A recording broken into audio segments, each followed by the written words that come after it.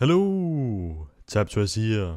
In today's video, I'll be showing you how to colorize a black and white photo in Photoshop. So without further ado, let's get right into it. As you can see, I've opened an image in Photoshop right here, and this image is in black and white. But let's say we actually want to add some color to it. We can actually use the effect called Colorize to do that. So the way you actually do this is to first find the image you would like to colorize. I have already done that right here.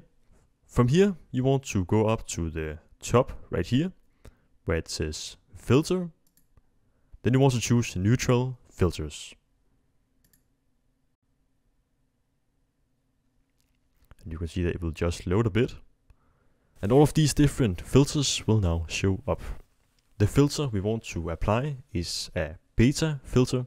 So you want to go down right here where it says beta. And you want to choose on this colorize right here.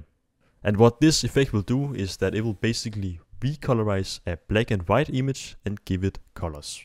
The first time you want to apply this effect, you want to download it first.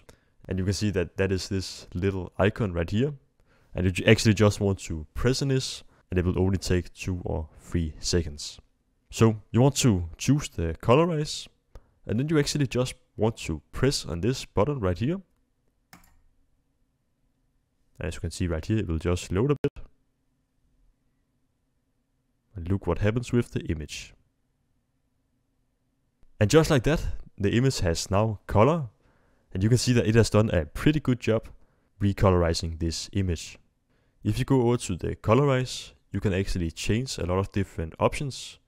We can change the different colors over here, the saturation, the noise, and we can also choose a color profile and much more.